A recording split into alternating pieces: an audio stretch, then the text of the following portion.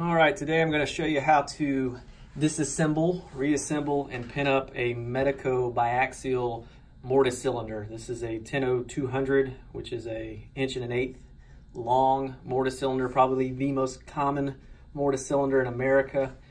So I'm going to walk you through the steps, whether you're new and want to become a Medeco dealer or at the very least service it, or maybe you already do and just want to see a different perspective of how someone disassembles and reassembles these. I've got some kind of finer points that I've learned over the years from servicing probably thousands and thousands of these things. Real quick, we'll start off by showing you, and I'm going to block these keyways because these are still active.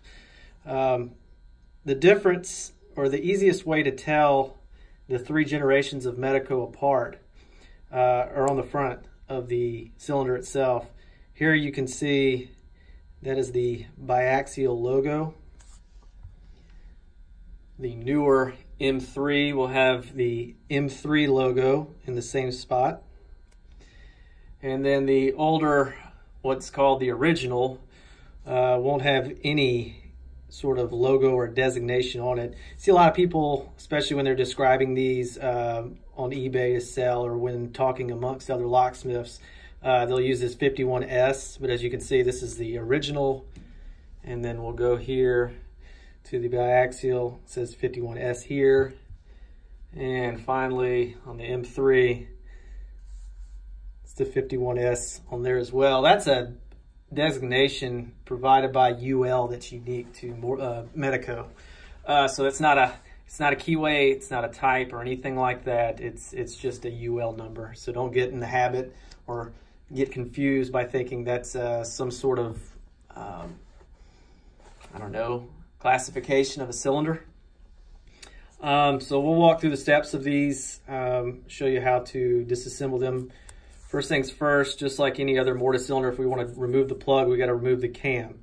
Now in this case, we're not pinned up, so it's free to move. So if you're ever changing a cam, and here's a few examples of them, and I'm going to go off on a different tangent here, but all Medeco cylinder platforms, mortise at least, even the 32 series interchangeable core, the housings, they use the same cams, and that's for all platforms, original, biaxial, and M3. In fact, the only little difference is on the 32 series, the screws that hold them in are a little bit smaller, actually a lot of bit smaller than just standard mortise cylinder screws. But the same cam can be used on all platforms. So one size fits all, so to speak. Now, when you're swapping the cams, especially, you know, if you order them set up to like a Z01 cam, which I've got right here, if you order them spec to Z01 cam and maybe you had to change it to a, you know, a Schlage Z34 cam, which is their L series mortise lock, or whatever, it's in your best interest to pin up the lock first and then swap out the cam, because what happens is, and I'll pull a screwdriver out and I'll show you, if I'm tightening it or if I'm loosening it, see the plug wants to turn with me. And if we have the pins in there, we can kind of hold it fit or hold it from moving. But if that's not the case, or whatever, that does come up, and what I'll do is I'll just rotate it 180 degrees. I'll hold it with my thumb and forefinger, and then I'll just use that to get started. These are on there pretty tight. If you do a lot of Medeco, or if you do a lot of mortise cylinder work, would behoove you to get a screw gun to facilitate the removal of these screws, especially if you're doing a lot at once and you're changing the cams or whatever, or if it's just a traditional mortise cylinder where you have to get to the plug to rekey it. It's a good idea. Speeds things along. So the cams come in two pieces. You've got the cover itself and then the cam itself. Now, one thing you'll notice from factory, and I don't know why they do this, I've never asked and never learned, for the high security platforms, biaxial, original, and M3, the cover will be oriented like this, but on X4 and Keymark, It'll be like that.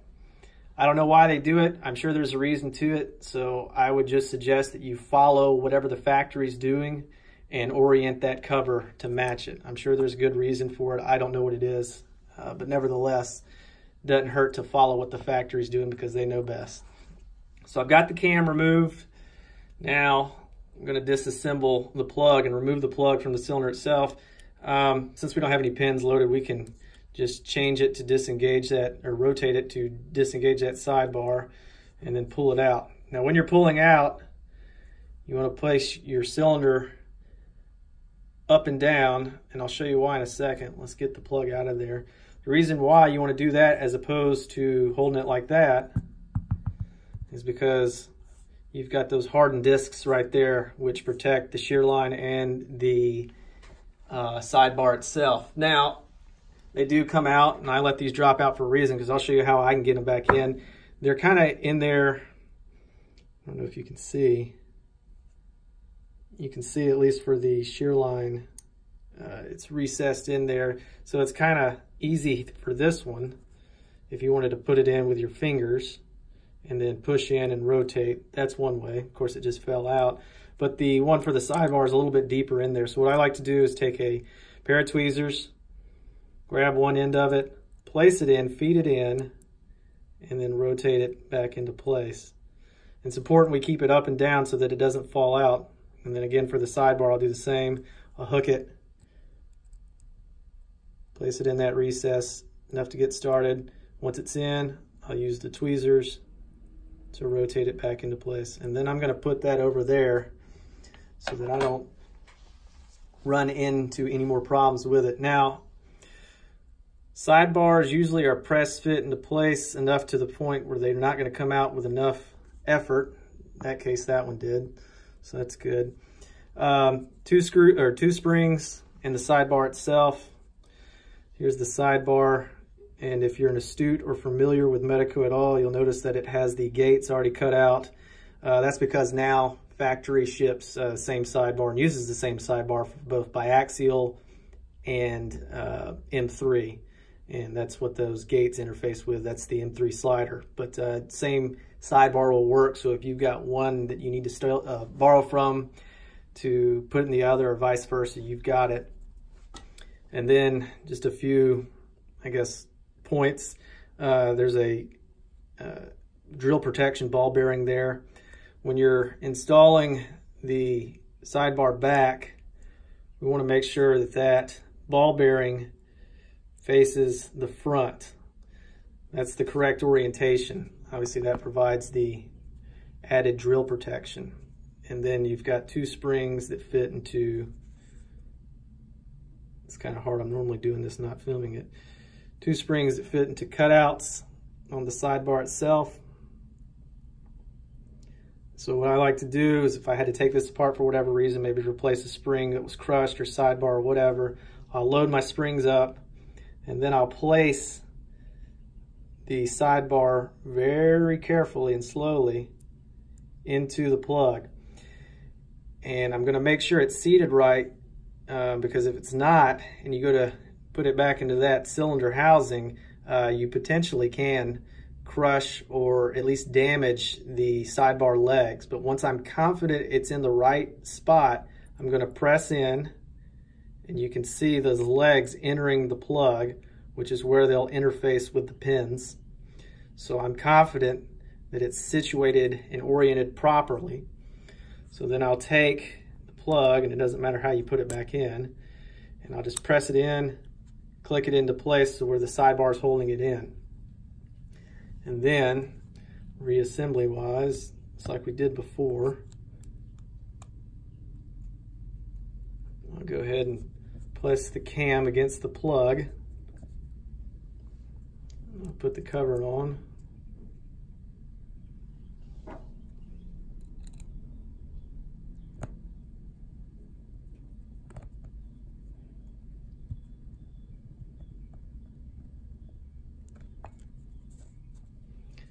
And it's not wanting to seat properly, so just a little tap.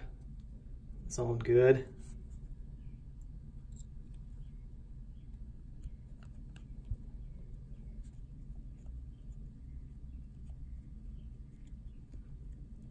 And I'll hold that cam in place again while I tighten it up. I want to get it as tight as possible so we don't have any operational issues down the road.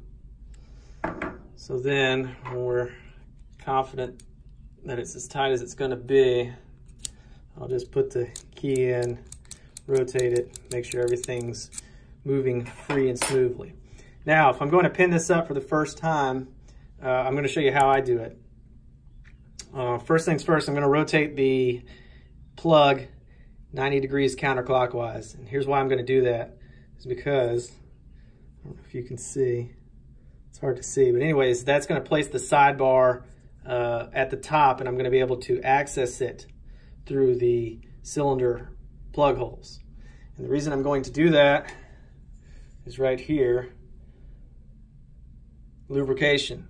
This is fluid film. This is what Medeco now sells and warranties all their cylinders, even their click cylinders with. It's a great wet lubricant. Starting to use it on other products too, like Mortise locks and things like that, and having great success with it. But for now, this is what Medeco warranties their cylinder with, and that's what I'm going to use because we always need to follow manufacturer specifications to the T.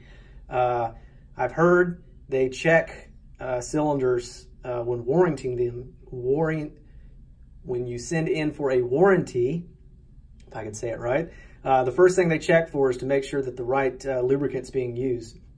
And they've got methods and ways of testing it. So I'm not going to chance it. I'm just going to use what they say. And for now, it's fluid film. So I've got my plug rotated 90 degrees clockwise with access to that sidebar. And I'm going to lubricate directly on that sidebar. First, I'm going to go in through the second chamber, give it a quick shoot. And then I'm going to go back in through the fifth chamber. And the reason I do that is because the most finicky, temperamental part of a Medeco cylinder is the sidebar. We want to make sure that that sidebar has ample lubrication when we send it out to the field. And by going in through the second and fifth chamber, I'm also able to get the chambers immediately to the left and right of it. So if I lubricate second chamber, I'm also hitting the first and third, and then with the fifth, I'm also hitting the fourth and sixth. So once I've done that, I'll take my key and I'll go back and forth, 6, 7, 8 times. Work it in there really good. And once I've done that, I'm confident that that sidebar's got ample lubrication. And so, I've already got my pins laid out, my key cut, obviously. I'm just trying to save some time. I'm just going to start loading these from the top. I guess one thing I can mention, it's kind of hard to notice here. Biaxial and M3, the indicator tabs, which, again, I'll try to show that. You can see right there, that's the indicator tab. And that's what prevents further rotation than your left, right, or center within the cylinder itself. On biaxial and M3, your indicator slots for the tabs are, if facing the front of the cylinder, to the left, or if viewed from the top, they're at 12 o'clock. On original, they face the back. So keep that in mind. That's why you can't change pins, never mind the differences and all that. But when loading those, it's important that when you drop them in, your indicator tab is lined up to where it should be so that it goes in. And so I'm just going to keep loading these up. Because what happens is, if I were to push this in where the tab does not line up with a slot, I'm not going to be able to get it in. So if I'm lucky, I can. It's kind of hard to do it that way, so you usually have to dump it and try again.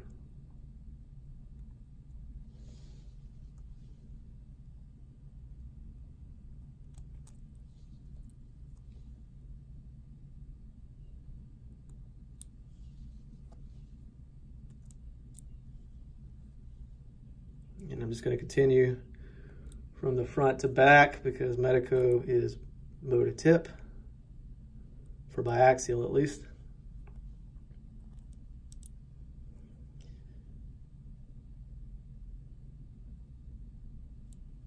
And then once I've got them all loaded, you can see they're not all the way in. So what I do is I take a small screwdriver. This is one that Medeco gives out at their classes. I'm just gonna press them in.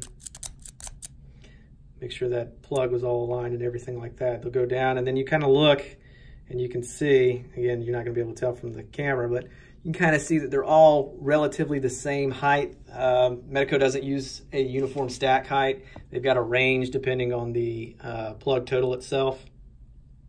But you can notice when something's out of the extreme compared to the others. But we look good there, so I'll proceed to loading the springs.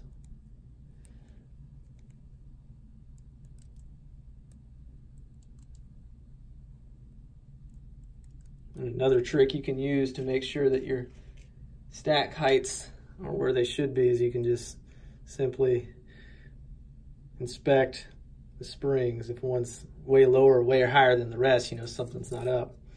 And then we're going to cap them using the set screws. These are 5/64 Allen head, if you're curious. I've got a tool, obviously, like I said, that Medeco gives out, but we've also got a Craftsman as well that we use. The Craftsman's a little bit faster because it's got a movable top, so it allows me to reset my grip with each turn.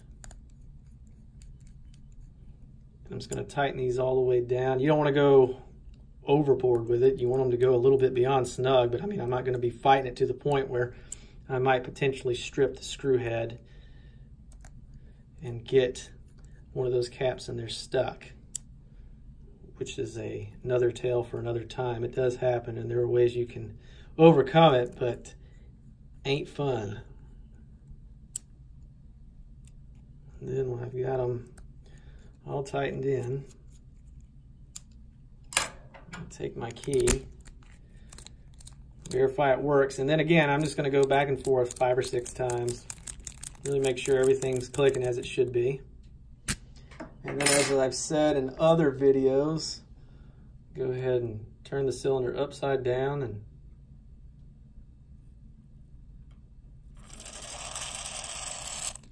damn, it's awkward to hold it from this angle. My arms are shaking. And then once that's in, we're just gonna upside down, work in that lubrication a little bit more. And that's it. That's all there is to it. This is gonna be the first part of a multi-part series. I'm gonna show you how to service pretty much everything that Medeco sells, because we sell it. And kind of picked up some tips and tricks and little nuances about servicing these things that have helped me out, and I wish somebody would have told me from the beginning. But either way, it's the first in many, and hopefully you enjoyed it, and we'll go from there. Hopefully, I know I've got an older 20 series video on this channel, and I'll start working on new 20 series, maybe a 10-0400, which is a rim cylinder next. Eventually work our way up to a 32 series core. Those are fun, but for now, that's a 10-0200 Biaxial. Thanks.